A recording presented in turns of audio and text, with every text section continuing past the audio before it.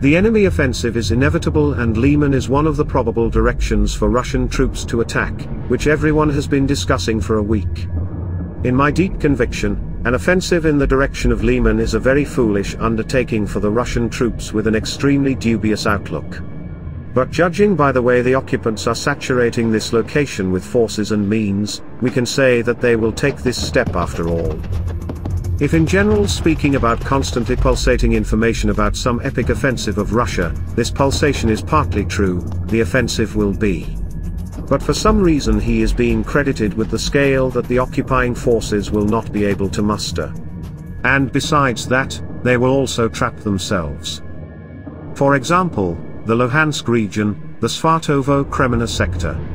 Preparing for a conventional offensive, the Russian occupation troops drove additional paratrooper units there, thus bringing the total grouping to nearly 9,000. This is quite a serious concentration of forces and equipment, but there is a nuance.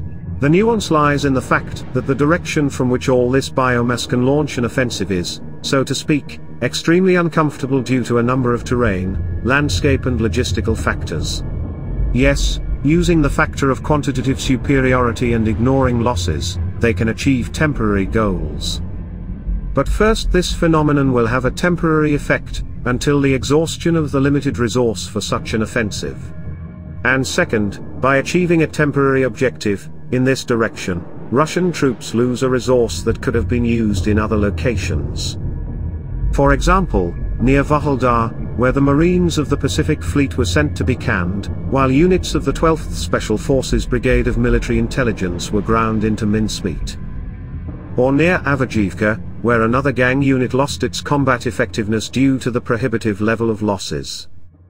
Or returning to the subject of Bakhmut, to redeploy and concentrate these forces to reinforce the assault on the city, under which the occupants continue to lose their forces. And this is happening regardless of who is storming it, the convicts or the brave paratroopers. The results of all this disposable biomass are practically the same. Russian troops are limited in their ability to freely distribute human and technical resources. They cannot send units where they are needed and vice versa without appreciable damage to combat capability. Limited resources mean limited capabilities. So the question arises, when you are critically limited in resources, but preparing an offensive in several directions, some of which are obviously a failure, how can this whole adventure for you end up in general, even where you can expect situational success? Back to the theme of the last video. Yes, the information campaign about the colossal losses of the AFU continues.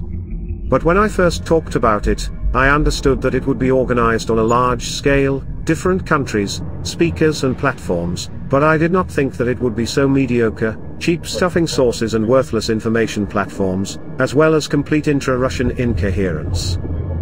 In general, this psychological attack showed that Russia as of 2023 has already exhausted resources for such campaigns of 2014, and even 2021.